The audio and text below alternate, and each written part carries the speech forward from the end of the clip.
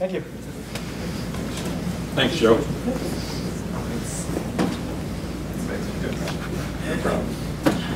So, thank you all for coming. Thanks for inviting me.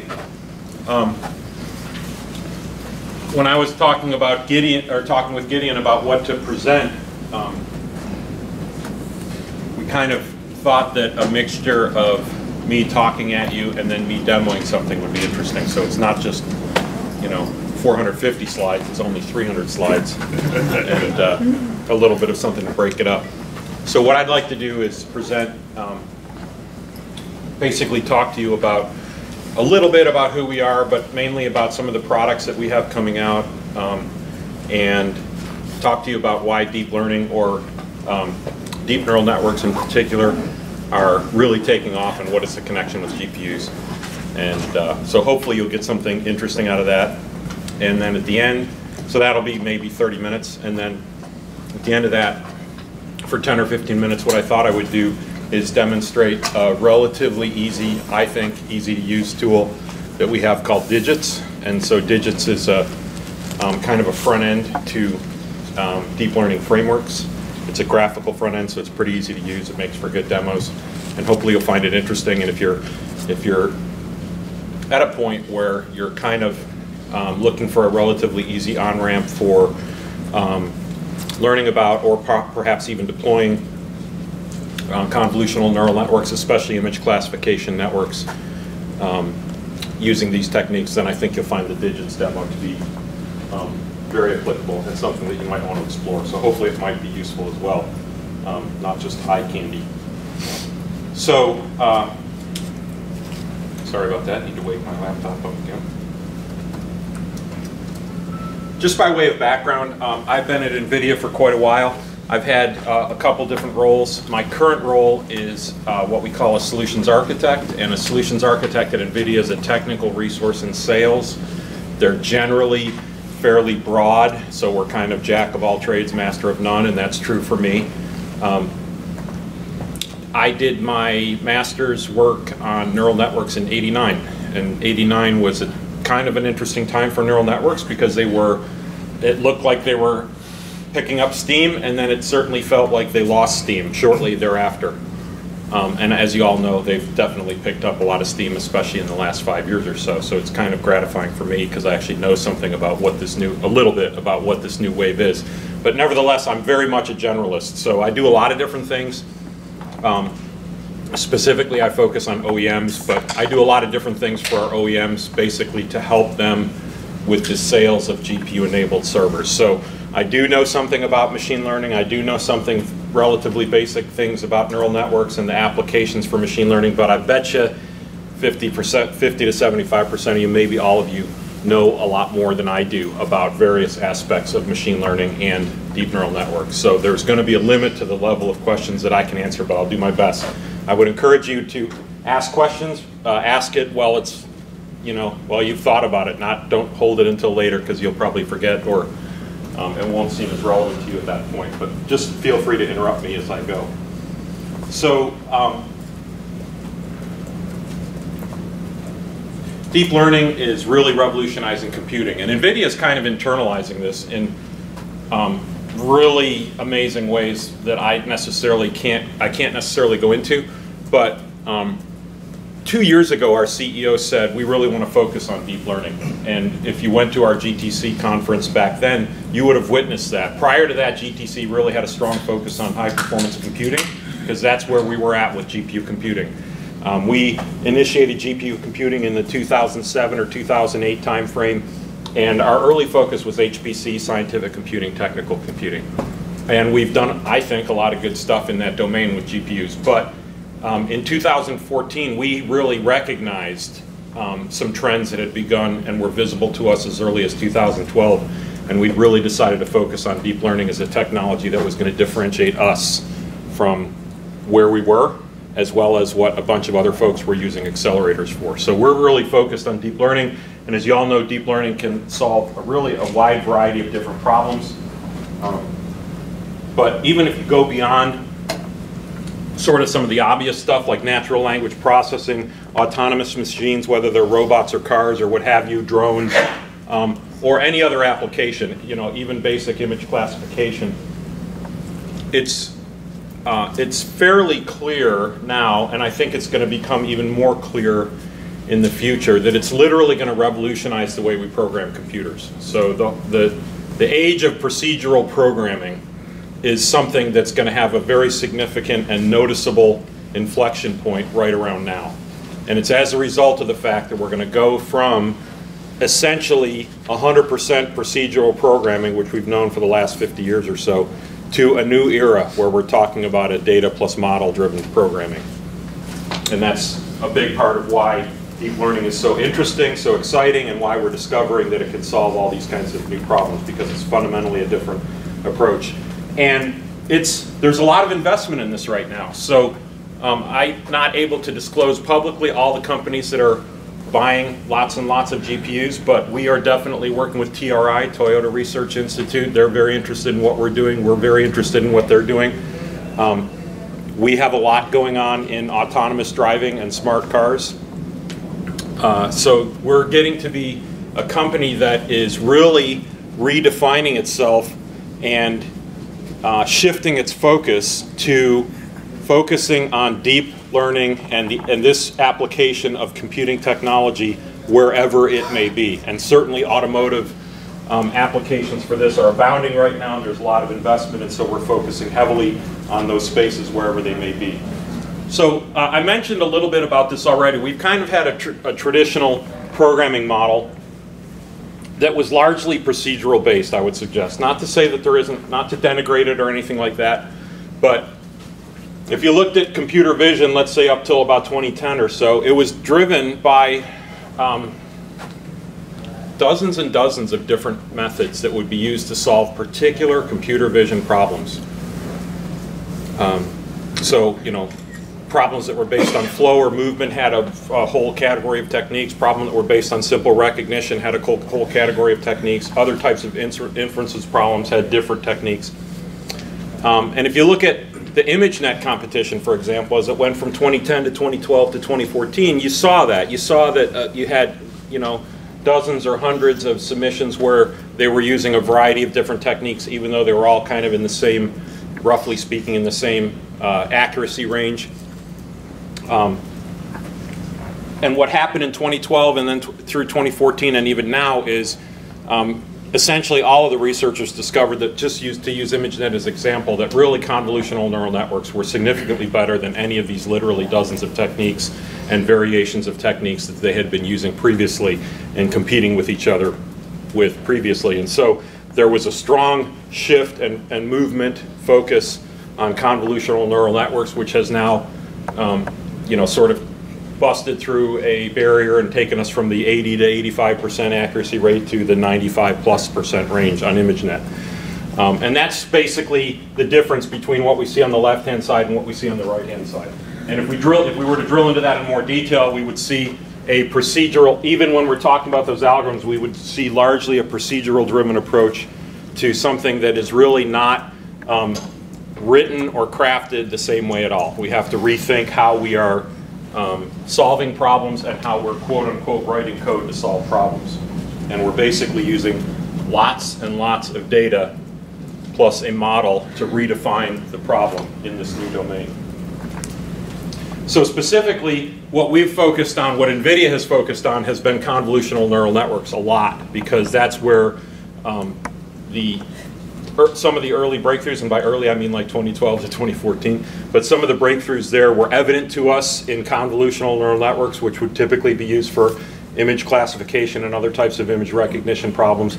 And these types of problems consist of basically two activities: training the network, which is organizing the network so that it will actually perform the classification or recognition problem that you want it to do, and then the inference problem, which is actually using the network to do what it's designed to do, recognize or classify images in this case. This is really where all of the, not all, but almost all of the compute intensity is in the training side, and that's where GPUs got deployed first. And that's where, if you're an ImageNet challenger, for example, this is really where the challenge is. Okay, this is just something you do to prove that the network's working, or that, you know, this is the actual, the inference path is the actual way that you win when you're actually competing, but in order to win, you have to do a great job here. And so training a deep neural network or a convolutional neural network is a very compute-intensive problem. And one of the things that we recognize and others have recognized for a long time now is for various kinds of models, this can be largely recast as a matrix multiply.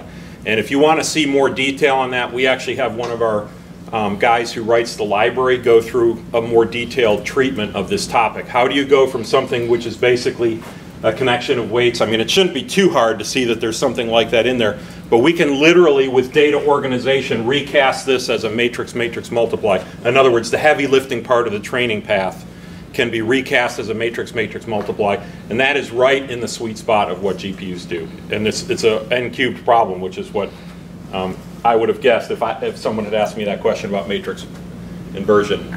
It's an order of n-cubed problem, right? So matrix multiply has a lot of compute intensity for the data, for per byte of data that you have to read or write. And so that is literally in the sweet spot of GPUs. People discovered this. It was, so beneficial that early on they wrote their own code to do this problem, if you will, with this matrix multiply problem, although not all of the researchers recognize it as such. And so the early attempts at writing GPU accelerated code certainly gave them interesting speed ups. But when we got involved, we wrote a library called cuDNN, which is designed to do essentially nothing but this, right? It's basically to facilitate this, make it run fast, and cast the data exactly in a way that the GPU will just chew through it like a wood chipper. So what happened was in the 2012 to 2014 timeframe is that all this stuff basically came together, or at least we witnessed it on the NVIDIA side. We took note of the fact that there were new models that were really starting to prove themselves. We have the big data revolution's been going on for a long time, but the internet has basically been causing us to collect and aggregate data for literally decades now. And this aggregation and accumulation of data, whether you're talking about it on a daily basis like Walmart, or if you're talking about it over a very long range of time like pictures of cats on the internet, this aggregation of data is critical, as we know, for deployment of these models, for usefully and efficiently training a neural network to make it an effective tool. We need a huge amount of data. And then the third piece, at least from NVIDIA's perspective, is the GPU. When you put all these three together, you see this kind of really dramatic shift in the industry. Just as an example, like in the 2012 to 2014 timeframe, you had just a few researchers out of literally 100 or more in the ImageNet competition that were using GPUs. By 2015, it was like all but 3 that were using GPUs, and we've basically cleaned up in that space. So there's lots and lots of people who have acknowledged, including like one of our big competitors in this space, Intel, has acknowledged that really a lot of people are associating training of neural networks with GPUs because they do such a good job at it. And there's really been a lot of development in this space. So I guess I should add, what's the new one from OpenAI? Something Jim, forget what they call it, but I think they just announced it today. So we've got more and more frameworks and more mechanisms and hardware and software mechanisms being built to do this job. The Facebook Big Sur, the design that they released for this is basically a server that they're going to basically make a commodity or at-scale server that they're going to use for this problem. And it's designed to handle 8 GPUs. That's kind of the distinguishing characteristic of that server, is that they're packing as many GPUs as they possibly can into the densest space in order to make their compute intensity as high as possible for these types of problems. So there's just all sorts of activity going on in this space. In a sense, you could say we recognized it in 2014. We actually created our first library product, if you will, that was targeted at this space. And this is cuDNN v1. 2 years later, we're on cuDNN v5. Okay, that's how fast we are adapting and trying to innovate with the library to enable all of the researchers who are using GPUs to not have to worry about this low-level data organization problem, but be able to use a library that allows them to think about their problem in a very high level. Okay, so there's just a lot going on in this space. And I'm going to suggest that we are basically the engine of deep learning, at least as far as training goes. I'm not going to try and oversell this right now, But training is a big part of what makes deep learning interesting and useful. It's also a very computationally intensive task. And so when you got an engine that can make your training go 10 to 100 times faster, you know, that takes problems that take weeks and shrinks them to days, or days to hours. It really dramatically accelerates research. And all of these companies are, we're working with all of them, all of these institutions we're working with, and their respective technologies to help them use GPUs to make their stuff go faster.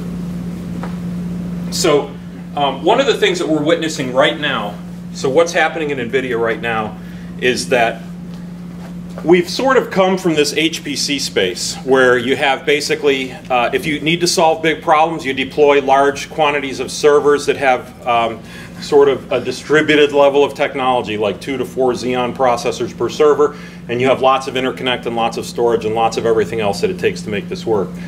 And one of the problems that this engenders is that the networking associated with this is relatively intense in terms of the amount of money that you spend on the networking, the amount of complexity that adds to your problem, and actually the amount of latency and throughput issues that arise and actually slow your work down. And this is particularly true when we try to deploy deep learning type workloads into this sort of traditional HPC or even an enterprise level data center.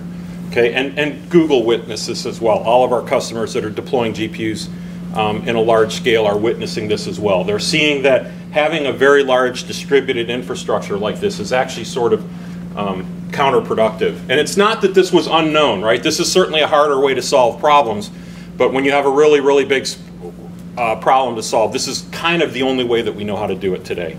And you know, if you look at supercomputing, this is pretty much the top 500 or the top 50 supercomputers are all pretty much organized this way. This is how we solve really big problems.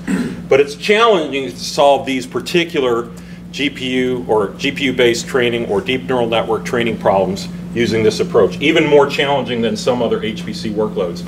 And so what we'd really like to have, and this is always true, right, is we'd like to shrink the performance, not the performance, but we like to shrink the footprint that this performance requires down to a very small space.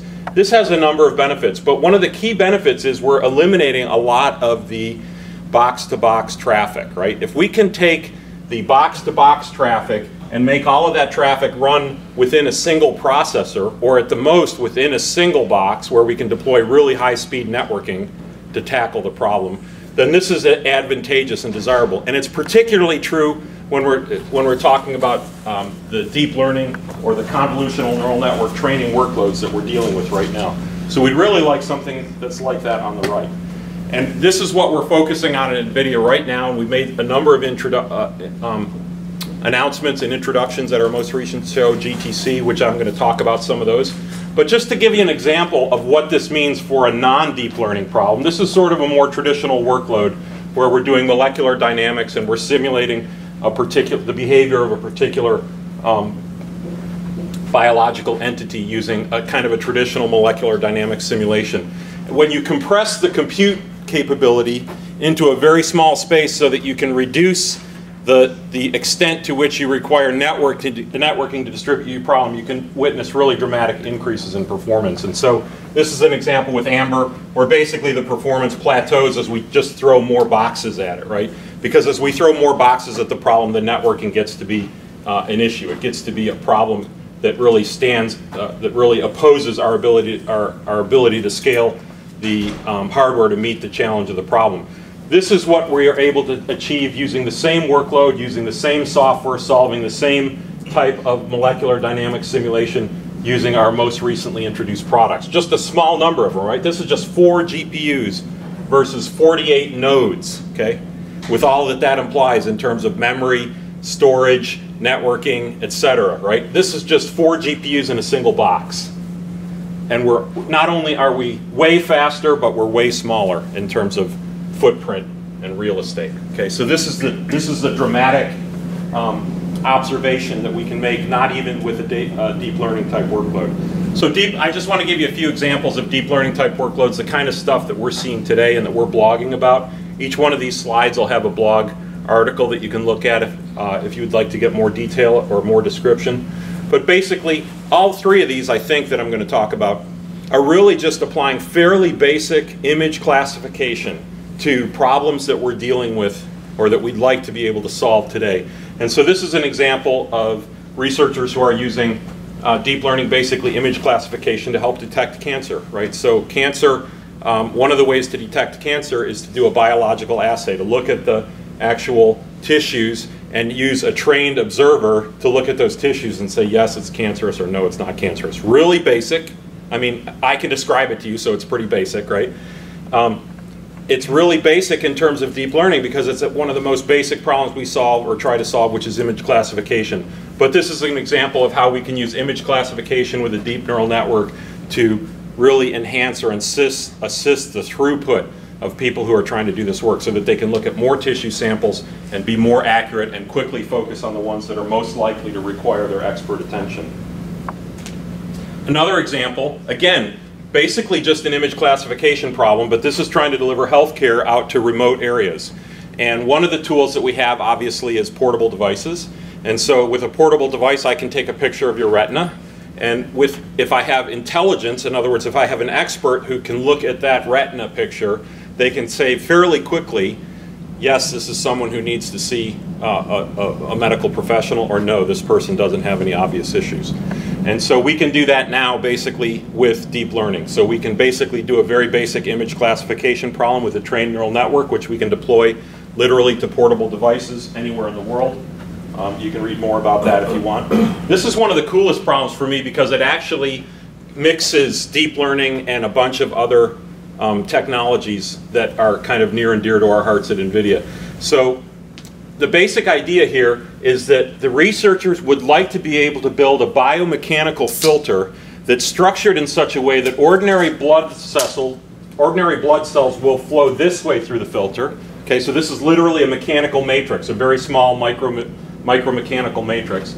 And the ordinary blood vessels will flow this way, and somehow, based on the shape of these posts, a tumor cell that's floating around in your bloodstream and could be a problem 20 years from now for you, the tumor cell will flow through this filter matrix, and because of the shape of these, it will tend to bounce its way to the left, okay? Whereas the other blood cells will typically flow this way. So what's going on here is they're using deep learning to help them with the mechanical design of this matrix, the structure of this matrix, so that they selectively move a certain type of cell towards the left, and then you can imagine in the filter, I've got basically an output here that says this bloodstream is more likely to contain cancer cells than this bloodstream, right? So that's the basic idea. But when you're looking for 1 in a billion, literally 1 cell in a billion is tumorous, or cancerous, I should say. It's nearly impossible to do it any other way. We need some technique that will help us to scan millions and millions of blood cells at any given time. And so it combines deep learning for the design of the structure, and then as they're trying to train the network and improve it, then they simulate it. They do a huge computational fluid dynamics simulation of this. Once they've got a design, they test that, and then based on the results, they go back and feed that data back into their deep learning system to improve the system. So this is actually something that requires a huge amount of processing horsepower, both for the deep learning side as well as for the CFD side, and this runs on the Titan supercomputer. And so they're going to build a blood screener based on this using deep learning as well as GPU accelerated CFD. So when you try to tackle problems like that, as we've seen already, you need a lot of horsepower. And it's not as simple as just saying, give me a data center with 5,000 nodes, because as we've seen,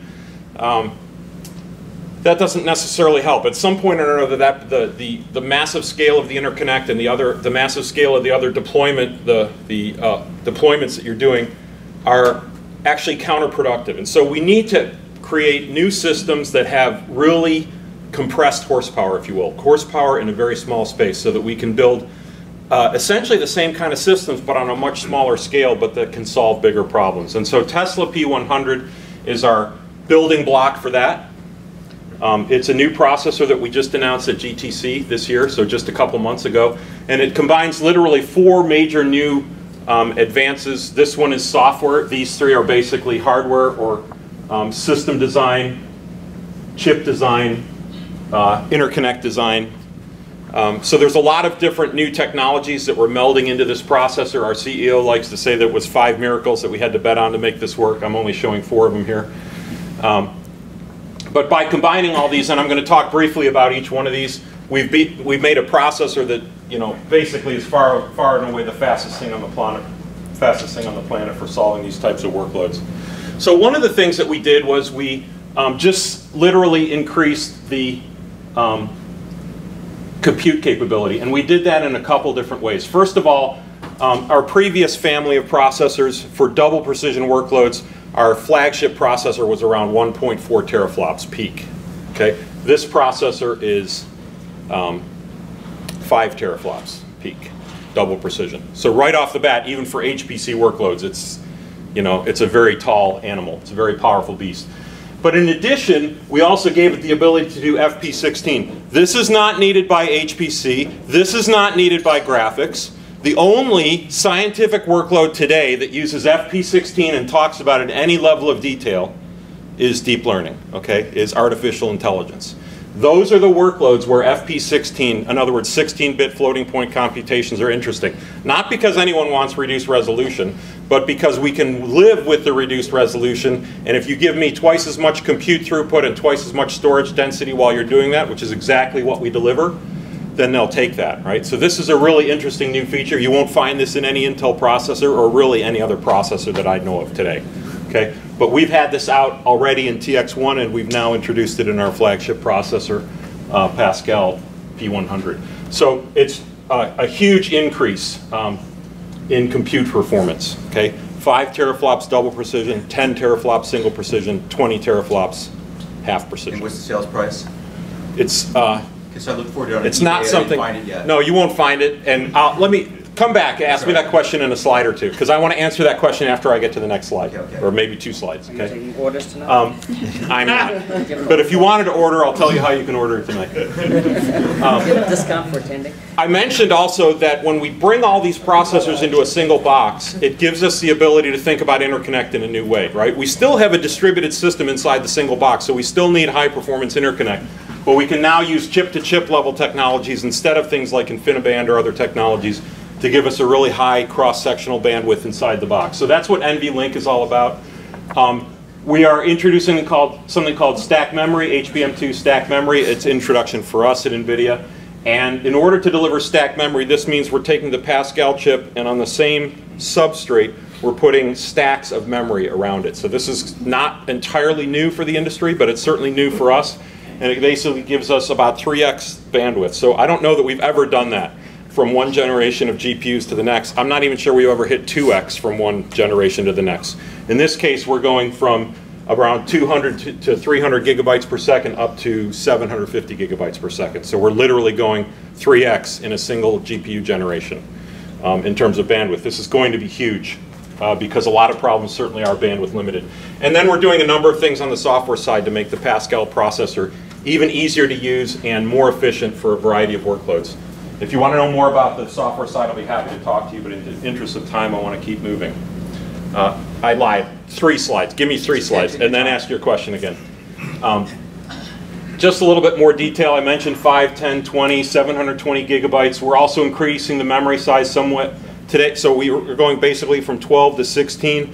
If you paid attention to what you're doing, you know we're introducing processors today that have 24 gigabytes. But we will have a version of this later that'll have 32 gigabytes. So Pascal is going to be our flagship processor. It'll be flagship in every way. NVLink allows us to do basically chip-to-chip interconnect. I'll talk about that in just a moment. And I'm going to talk also about DGX1, which is your way to order this processor if you wanted to. So what is DGX1? It's another new announcement that we've made, and that is basically we are offering a server that packages this technology up for you. So if you're a researcher and you want an easy on-ramp and you want basically a turnkey push-button solution that's software managed by NVIDIA and that we use a push model to deliver updates to so that your level of lack of productivity due to system administration is at its lowest possible level, this is the animal for you. Okay? Not to say that you'll be able to get Pascal through all of our partners, right? Dell, HP, IBM, Lenovo, they're all going to be selling it. They all have system plans that they've already disclosed, so you can certainly buy it in a variety of different ways. But this is going to be this will be the earliest possible way to get your hands on Pascal, and it'll be the earliest possible way to get this level of performance in a single box. So this is going to have 8 of those Pascal processors in it. So just do the math, right? 8 times 5, that's 40 teraflops in a single box for double precision. 170 teraflops for half precision. Okay, these are unheard of numbers in a single box. Nobody's ever come close to this in terms of compute throughput. Not even close. Not even, we're like orders of magnitude higher than what you would find if you were buying an ordinary server from Intel with Xeon CPUs in it. Of course, it does have some Xeon CPUs to run the operating system. There's some storage.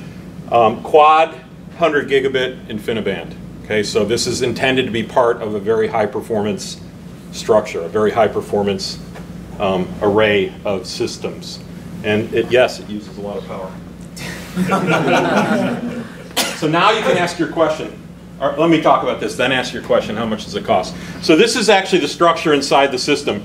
These yellow links are NVLink. This is our chip-to-chip interconnect that we're introducing with this processor. So you can see every chip in a 4-way plane connects to every other chip, and then you have up connections that are going in the cube to the other 4-way. So it's not a fully interconnected cube. That's why we have this weird hybrid cube mesh name that we've invented to describe this. But nevertheless, you've got each processor has a very high bandwidth connection to adjacent processors, which means that this has many implications. But one of them is, if I'm limited to 16 gig here, but I have a very high bandwidth connection to the 16 gig here, here, and here, as well as the one above me, that means that realistically I can start to think about problems where one processor is touching 32, 64 gigabytes of data set, right? So now, even though we've only taken a jump from 12 to 16 gigabytes because of our high bandwidth connections, you can now start to think about the fact that I don't need all the data to be local to this processor anymore, okay, with Pascal.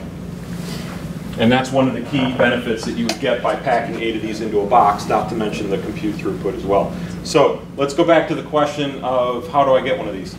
How much do they cost? You can go to our website. We have a landing page for DGX1. Don't quote me on this, but I think it's $129,000 for that box. So if you do the math, that pegs each of those 8 Pascal processors at something like 10 grand. I'm not saying that we're selling them at 10 grand, but there's easily 80 grand worth of Pascal in there, and then the other 40 grand is all the rest of the stuff. Okay, if you go out on the market, you're going to find server boxes that start realistically probably somewhere around 5 grand and go up to 40 grand depending on what you're configuring in there. This has got a lot of stuff in it. Never mind the GPUs. It's got quad InfiniBand, dual 10 gig E, 2 Xeons, lots of memory, lots of rated SSD storage. So it's not, even without the GPUs, it's not a low-end budget server. Okay, this is intended to be a powerhouse. But on top of that, we're giving you 8 of our Pascal processors. Today, that's really the only way you can get Pascal, is to order one of these. So that's how you would do it. And if you were wondering what I meant about software managed, the $129,000 gets you the box plus a 1-year warranty. But what we're recommending to our customers is that they also offer the support package, because the support package will get you software management by NVIDIA. What this means is that we will take care of the image that's on here, and we will take care of pushing new updates to that image. So rather than you having to worry about, do I have the latest version of cuDNN, your system will offer you the latest version of cuDNN in a Dockerized container along with whatever framework you're using. Okay, assuming NVIDIA is validated on this system. So if you're using any of the software, and we're going to validate it with Caffe, Torch, Theano, and all kinds of TensorFlow, what have you, right? So we'll have Dockerized containers that will deliver that complete environment to you, ready to go, validated, basically turnkey push button. That's one of the benefits that you're going to get by getting the support package. It also ups the warranty to 3 years and does a number of other good things for you in terms of support. So, like, gets you assigned human support. So, that's extra, of course. Anyway, another interesting way to think about performance is to say, what could I do with one rack? Right? What kinds of problems could I solve with one rack? Or another way to say it is, how many racks of a competing solution would I need to match the performance of this on a particular problem? So if I had 12 nodes with 8 P100s per node, okay, that's a single rack. That's 38 kilowatts is probably at the high end of what people would like to put in their racks in terms of populating data centers. But with that single rack of 8 P100s per node, 12 nodes in a rack, let's run some workloads. These are workloads that we don't do particularly well at, okay? People are using GPUs to accelerate these workloads, but they're not our most awesome workloads. So there it would take you only 638 or 650 CPUs and a lot more electrical power in order to match the performance of this thing, right? But now let's talk about some of the workloads that we do really well at, okay? If you wanted to match the deep learning training performance in this node or this rack, you would require just a ridiculous number of only CPU-driven racks in order to reach that level of performance. And a lot of the difference here, some of the difference here is just the fact that the GPU is well suited to it. But let's not forget the fact that some of the difference here, the ridiculous difference here, is due to the fact that when you shrink all of your processing down to a fairly small number of systems and you reduce the number of network hops that you need to tie those systems together, or you replace InfiniBand links with chip-to-chip interconnect links, you actually develop a much more powerful and efficient system, even for the larger workloads. Okay, so I've talked about performance already, and I sense that I'm like way over time. Yes, I'm way over time. So I just want to point out that we do a lot on the software side as well. I'm going to try and demo digits here in just a few minutes, so you get to see what that is. That's basically a graphical front end that you can put on top of various frameworks and allows you to have sort of an easy on-ramp, a relatively easy way to interact with it. I'll demo that. cuDNN is our library to make all this stuff work. So digits is like up here. Stuff in the middle would be like Caffe, Torch, Theano, TensorFlow, CNTK, what have you. And most of those will be using cuDNN before they talk to the GPU. Down here is the GPU doing the work, but they'll almost all of them will be interfacing through this cuDNN library to actually use the GPU. If you're doing other kinds of work, you might be interested in our sparse matrix library, our dense matrix library, if neural networks is not your thing, but you're doing some other kind of related activity. And we've just introduced another new library called Nickel, which will help you do various kinds of scatter, gather, and all reduce type operations through a collection of GPUs. So these would be sort of, in a sense, lower level libraries that would give you building blocks if sort of the traditional convolutional neural network or deep neural network approach and its associated data organization doesn't work for your type of research. Plus we have GPUs. We have also something called a dev box, which has been going for a while now. This is basically a desk side workstation that has lots of GPU horsepower in it. And then you can also access GPU resources in the cloud, okay, through a number of different approaches. And if that isn't the right size for you and you're interested in deploying something in a mobile or remote fashion or a vehicular fashion, let's say, or an autonomous vehicle type fashion, we have systems on a chip processors that have basically the same compute architecture, so you program them the same way. They can run arguably the same software. You use CUDA or what have you to program it just like you would our big GPUs. But this is now something that runs in the range of milliwatts to watts as opposed to hundreds of watts. And it's got integrated ARM cores and a range of I/O, just like you'd expect with an SoC processor. Last, I just want to put a plug in for this. If you're in this area of deep learning, especially with DNNs, and you're interested in testing out your skills, this is something that you might be interested in. IBM is trying to increase awareness of the open power platform, and we've certainly got a lot going on with them. So this whole thing that I was talking about with NVLink has a very significant connection to open power processors that'll be coming down the road later this year. And so they're interested in developing a lot of, or inspiring a lot of interest in this platform that they're working on. And if you're interested in that, you should take a look at this. It's basically hosted here. So if you go to openpower.devpost.com, you'll find a landing page where there's discussion forums, instructions for how to get involved. If you want to take any of these challenges, they are providing a cloud-based resource, so you don't have to have your own GPU resource, which probably most of you don't have if you're in terms of having an open power GPU-based resource. That's still a pretty new entity right now in the market. So this gives you access to open power GPU resources that would allow you to complete your work for the challenge, and you can win prizes. So with that, I'm done with my presentation. And what I'd like to do, if you would like to sit around for another 10 or 15 minutes, is demo digits. So digits, as I mentioned, is a graphical front end, if you will, for a number of frameworks. I'll be demonstrating it running on top of Caffe. And I'm actually going to demonstrate it using an Amazon cloud-based resource. So this is a portal, nvlabs.quicklabs.com or nvidia.quicklab.com is probably what you would go to.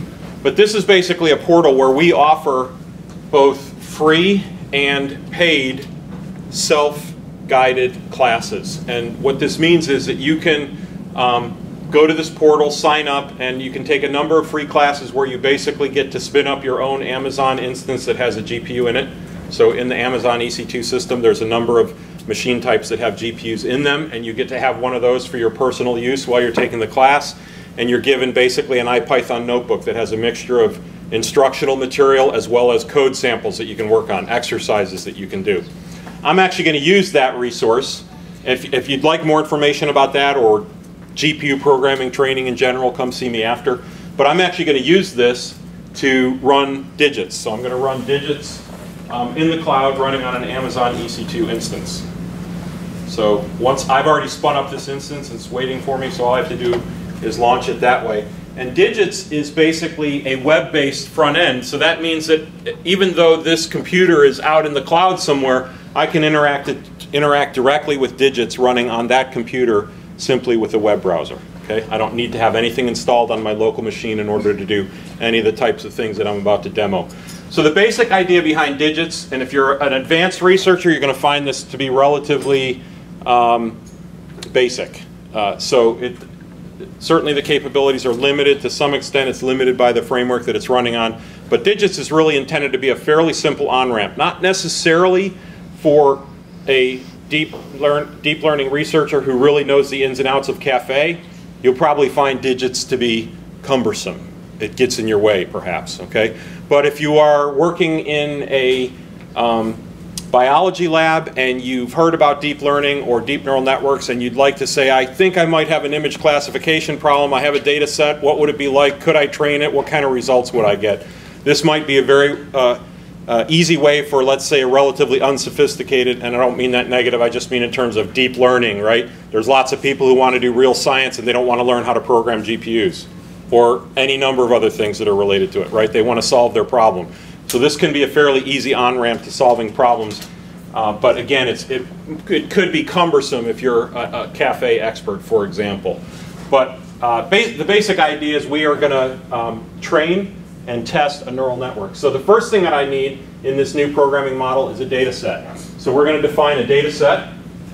And I've already got some data sets available to me. So I'm going to create a new image data set for classification.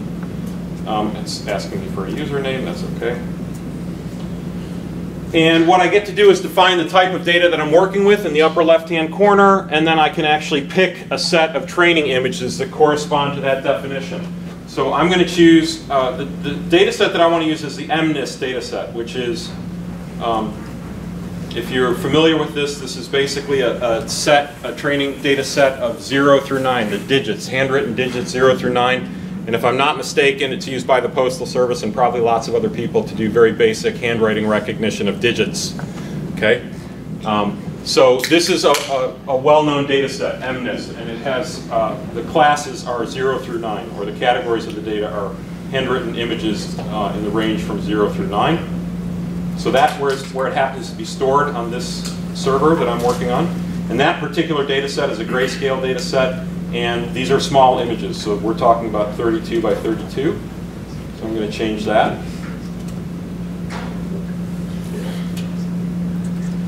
So now I've defined my data set, and I've actually, I defined the type of image that I'm working with, and I'm also defining where this actual data set is located. And if you're familiar with Caffe, Caffe breaks different classes of images basically into different folders, or that's one of the ways to store a data set on your machine. And each folder name then becomes a category of images. So I have a folder called 0, which is all the handwritten zeros, a folder called 1, which is all the handwritten ones. If I wanted to see that,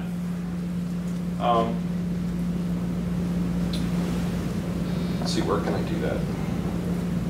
Let's give this a name. I think this is 28 by 28. It is, but so that The network that we're going to use is 28 by 28 organized, but the actual image is 32 by 32 because if I'm understanding it correctly, the network needs the network doesn't need a border, but in order to apply the convolution to the data layer, we need a border of images so that when I do let's say a 4 by 4 convolution at the very edge of a 28 by 28 image, I still have data out here. Right, so we're actually feeding a 32 by 32 data, but the network is organized to be 28 by 28. Whoever said that, you're absolutely correct. And we're actually classifying based on the 28 by 28 center of the 32 by 32 image. So let's give this data set a name. And once I do this, it is going to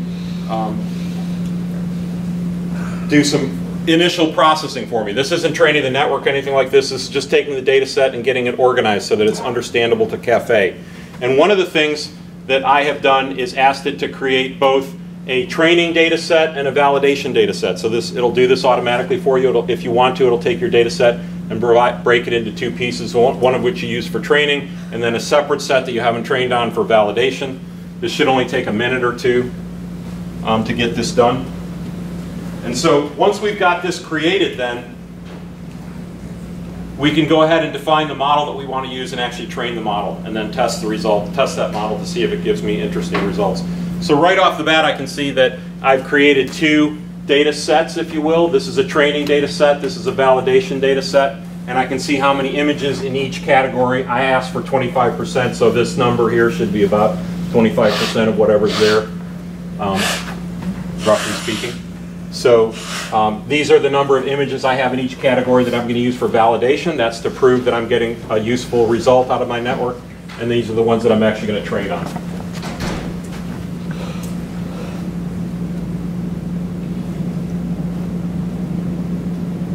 So we're almost done there.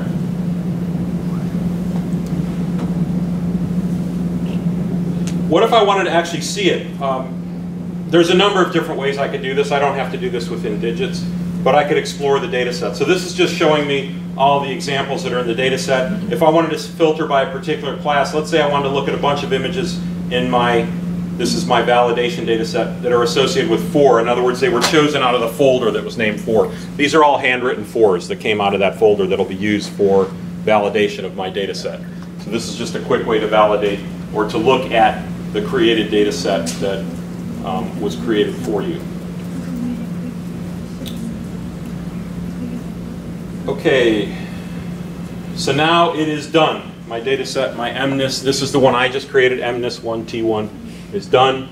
I could delete it if I want. But basically I've now created the data set that I'm going to use for training. So now I want to go over here and select an appropriate model. A model is basically kind of like saying a network model. In other words, what sort of neural network structure am I going to use to train so that I can recognize these images. So this is the input area for choosing a model, and we can work with both Caffe and Torch right now. So I'm going to work with Caffe. Here's a number of standard models that I can work with. So right now I've chosen Linnet, which is a fairly simple 28 by 28, at least for its input layer, 28 by 28 model.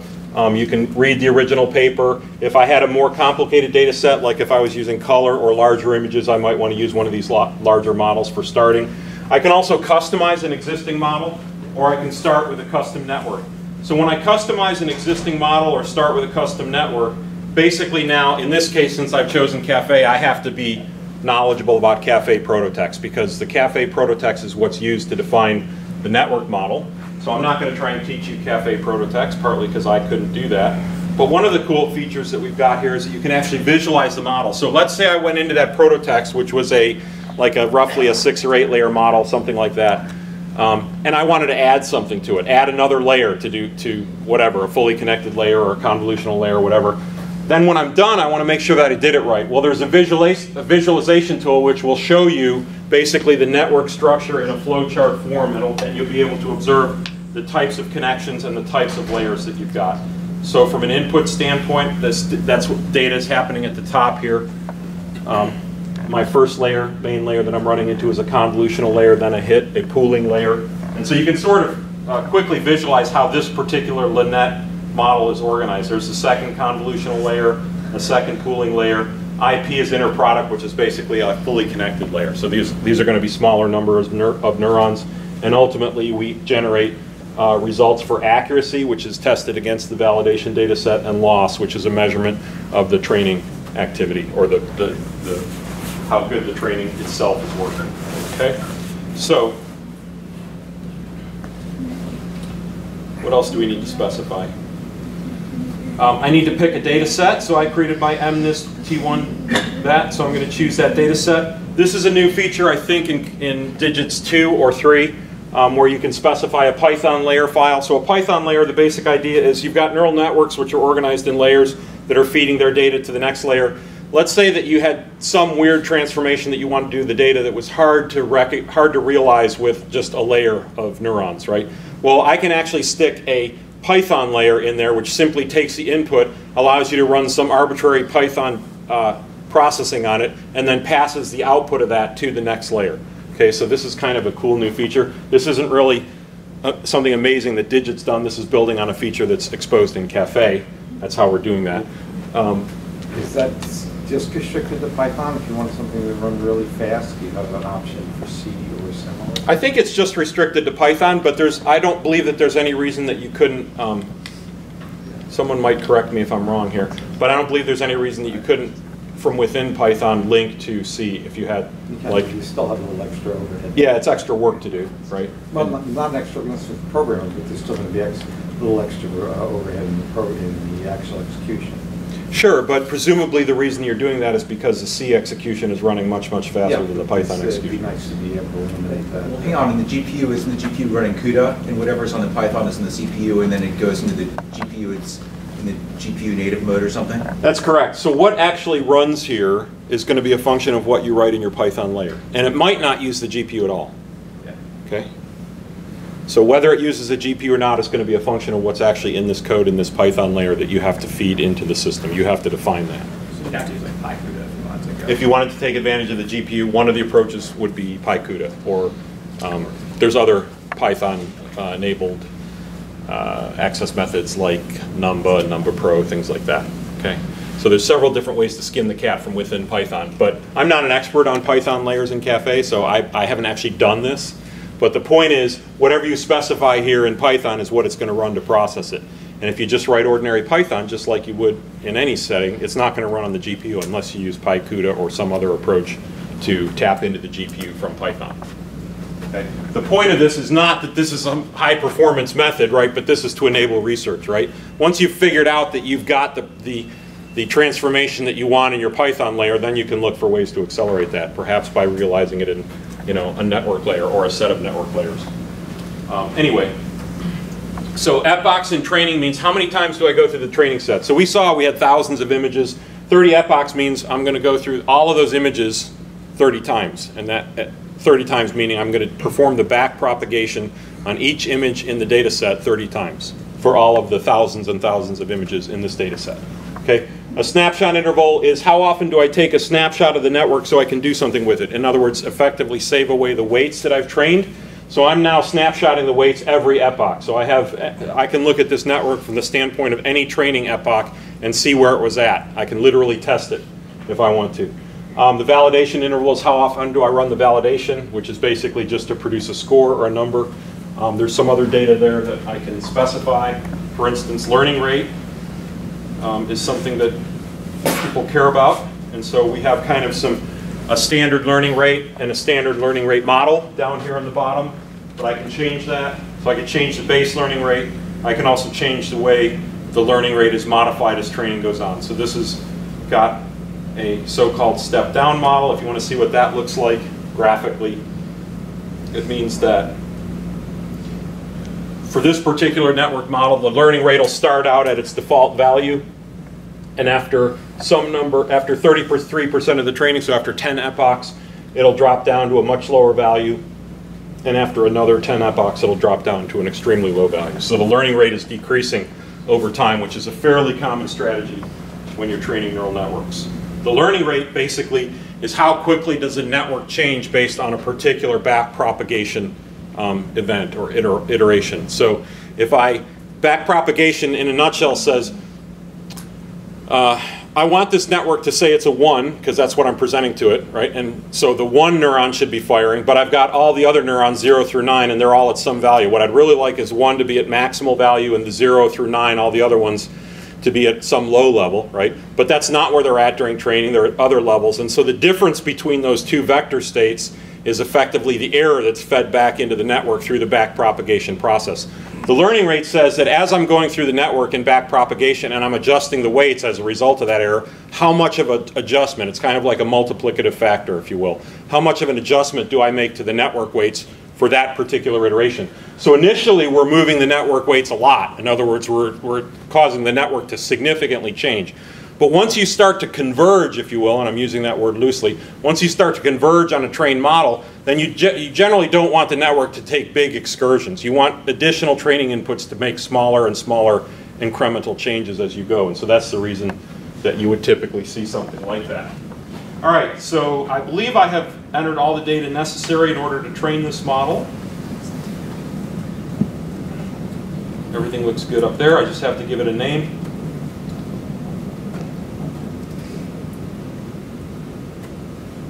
And once I click create, I've basically established the parameters of this network, and it's going to literally go off and start training it. It's going to give me some GPU utilization information as it's going. So initially, we're just getting started. The GPU is just going to get started to be utilized. The memory utilization is going up here.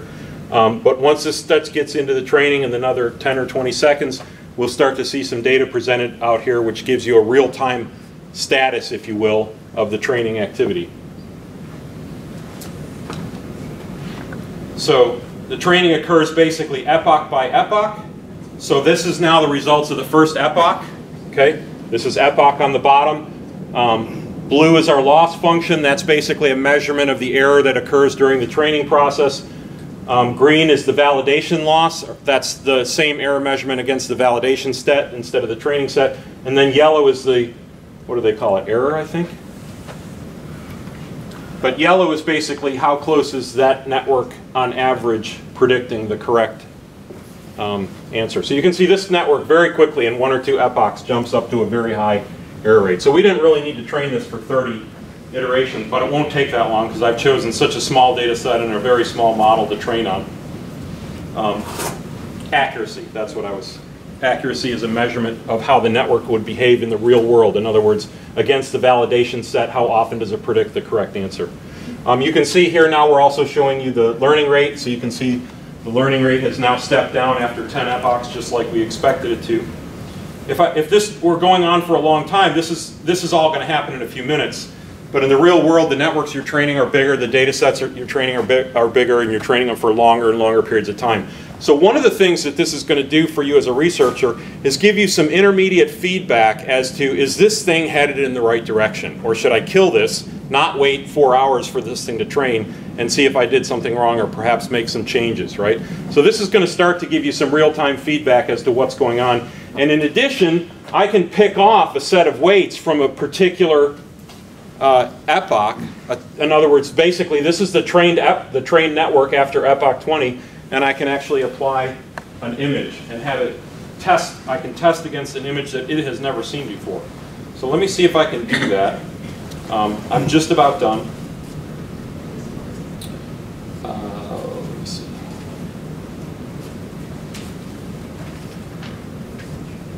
Cool. So this is just an image that I'm telling it to go grab off the internet. Okay, this is just a URL. Okay, and we'll see what that looks like. I think it's the digit 9, but this is just a digit that I'm pulling off of the internet, and I can say classify this one image, and it will immediately take whatever current epoch that I've selected, and it'll show you what the image was that it pulled off the internet, and it's saying with 100% probability. These actually aren't 100%, but it's rounding to 6 places or something, and that gives us 100% and 0 against the next most likely candidates for this. Another cool feature is, if you're a researcher, don't ask me to explain all this, but another cool feature is if I want to see a little bit more detail about what the network is doing with that, I can ask for that as well. And in addition to just a prediction, it'll give me, these are basically an activation. So that means that when I presented this data to the data layer is just the input layer, so there's really no change. I get to see what the data looks like. But after let me go down to a convolutional layer.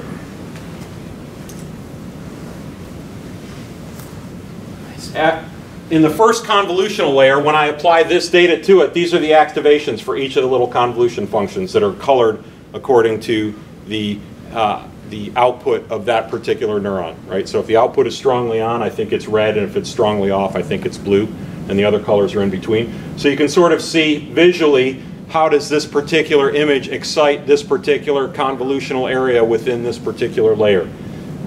It's honestly a little bit beyond me, but as a researcher, apparently these kinds of things are interesting and important. And we're also giving you some other statistics about what's going on at that layer as well.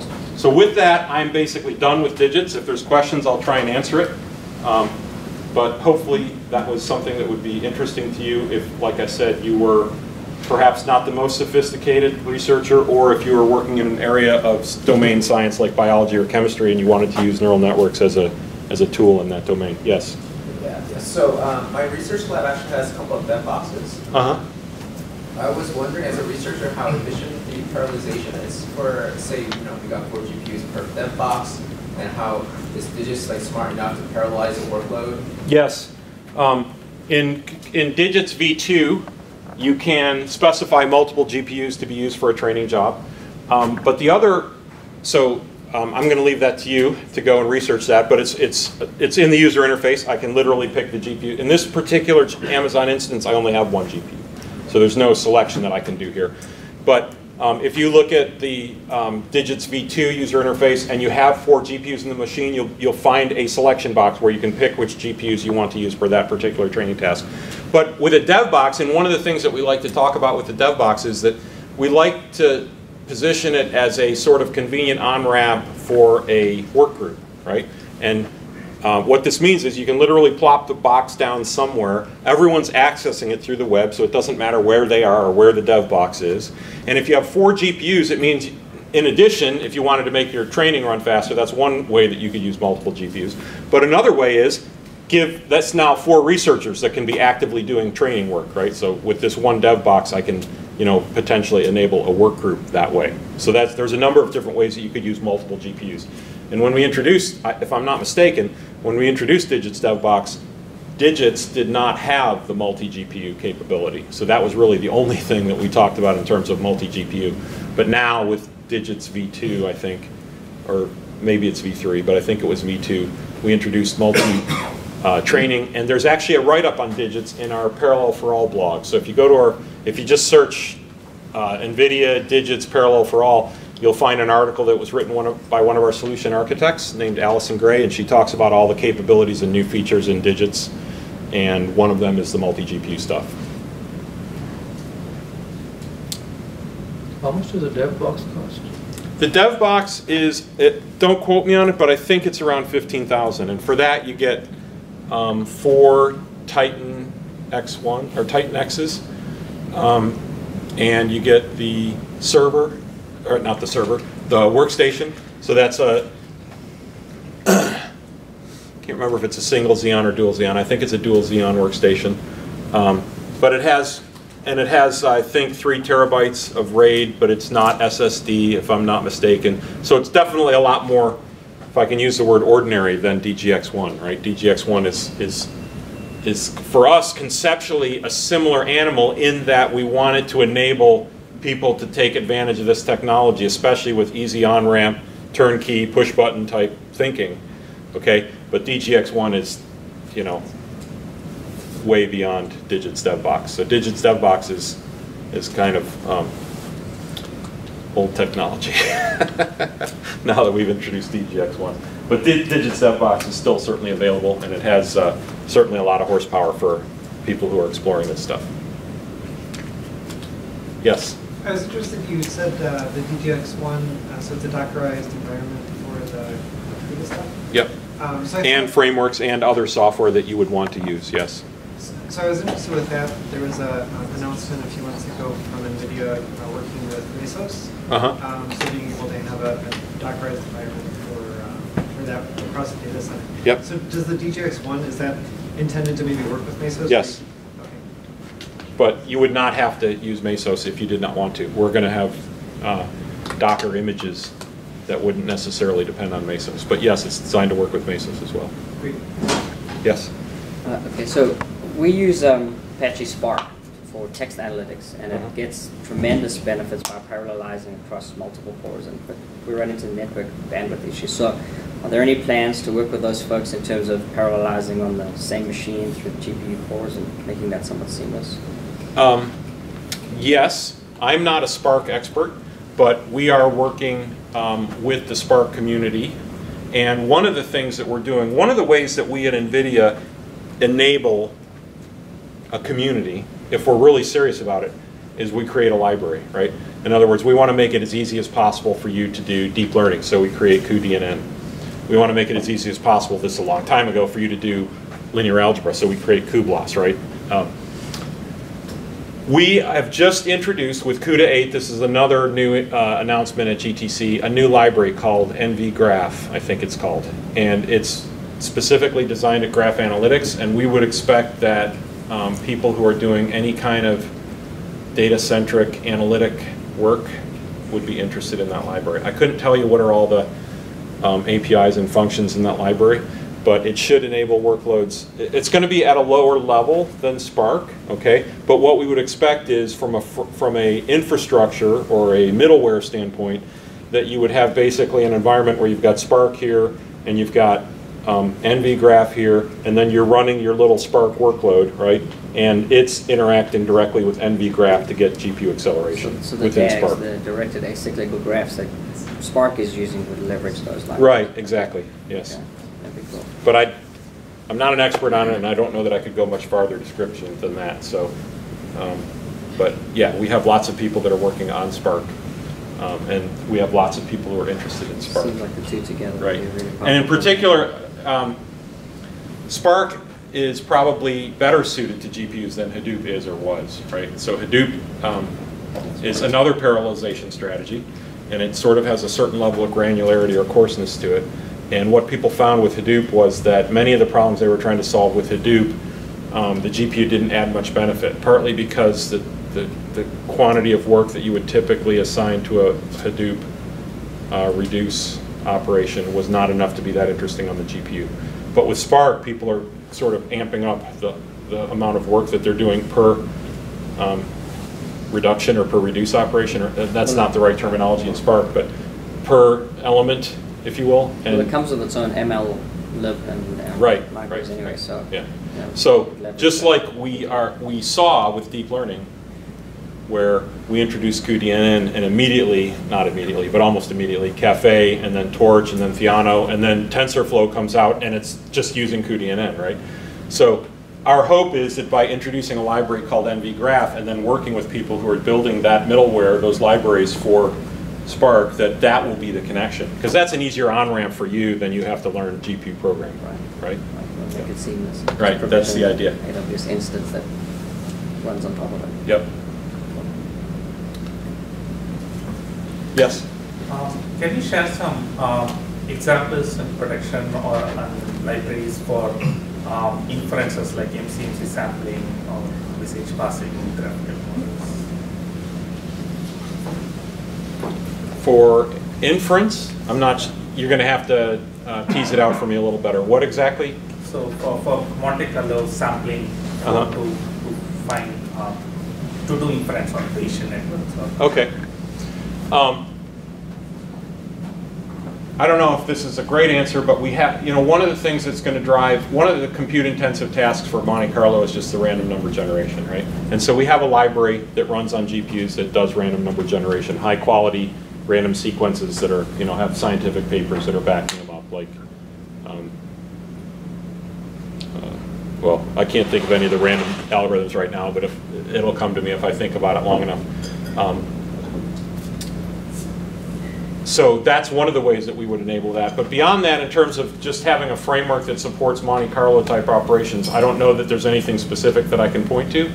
But there's lots of people who use Monte Carlo approaches to solving a lot of different problems. And certainly those are generally well suited for the GPU because the GPU likes to have massively parallel problems, right? And it likes to have problems that are relatively independent. And that's usually what you have when you're doing a Monte Carlo based simulation, right? You have a bunch of trials in a sense. And each one of those trials is independent.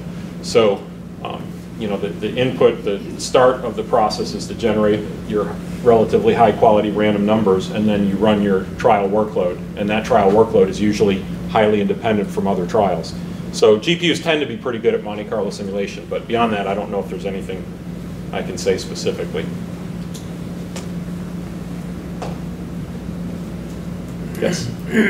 When can we get your Cadillac processor on Amazon Cloud, AWS? Talk to Amazon. They're in here, right? Right. Hope they haven't left yet.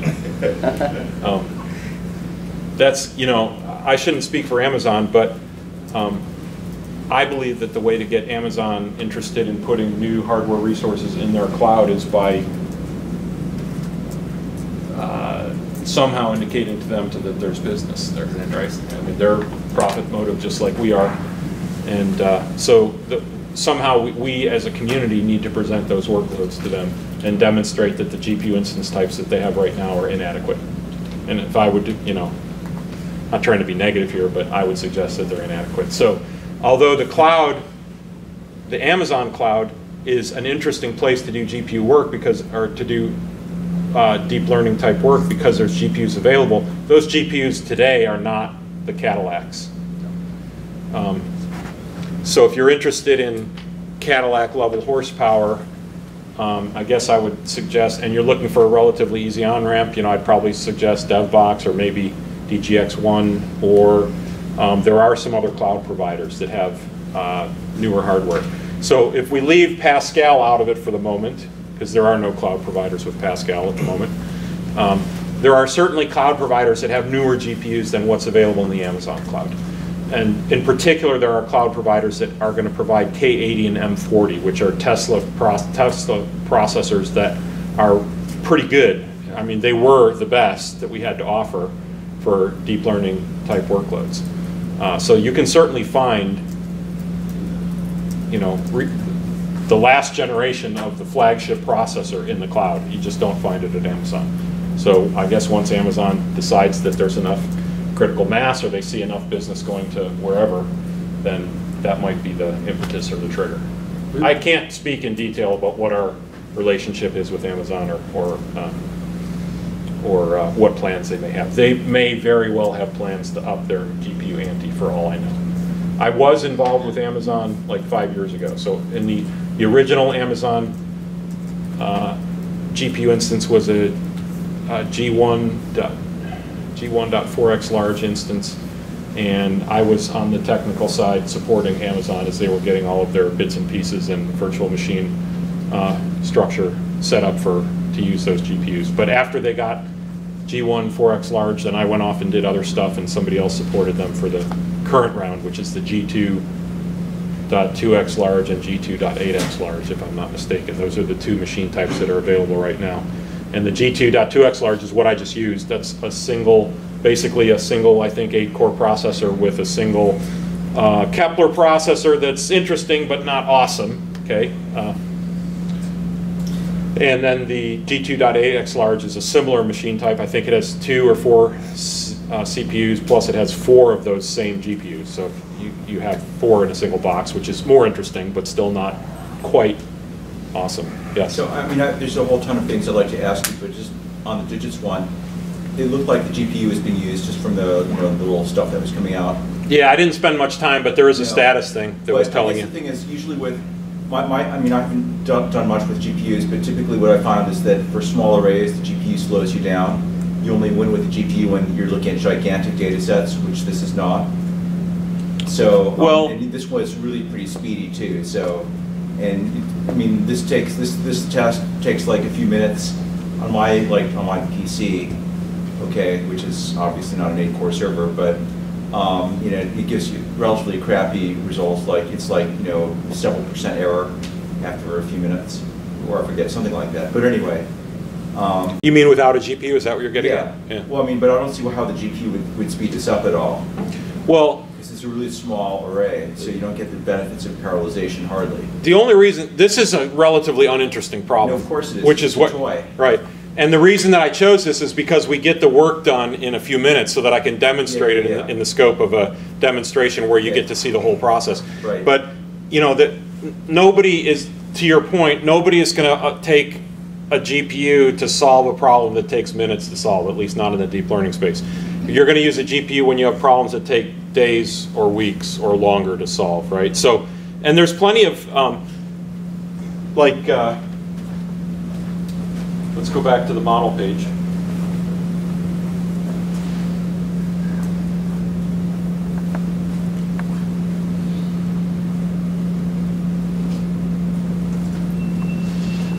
This Linnet network is a very small network, okay? So the amount of computational intensity associated with that is really small, along with all the other facets of the problem that you pointed out. But there's certainly bigger networks that you can run through this, and if your network is big enough, it's going to take a long time to train, right? Even with whatever data set that you care to throw at it. So I think you're absolutely right. No one would use this for doing anything interesting GPU acceleration-wise, but as soon as you go to more, let's say, realistic problems, I think that the value of the GPU is going to become evident because there's something like around, even with this generation of technology, there's something around a 4 to 8x reduction in training time for large problems if you're, versus just the CPU. And this is, again, not our latest technology anymore. Yes? So, if we have more questions for Bob, we can take one more, but you can just come afterwards. We have this room for a little while. But yeah, otherwise, we also have these books from O'Reilly, which you can come pick up. This from the back over there. But yeah, we can. All right, I saw 2 hands, so let's do 2 more, and then we'll let everyone leave. Which are the cloud providers that have the K20s and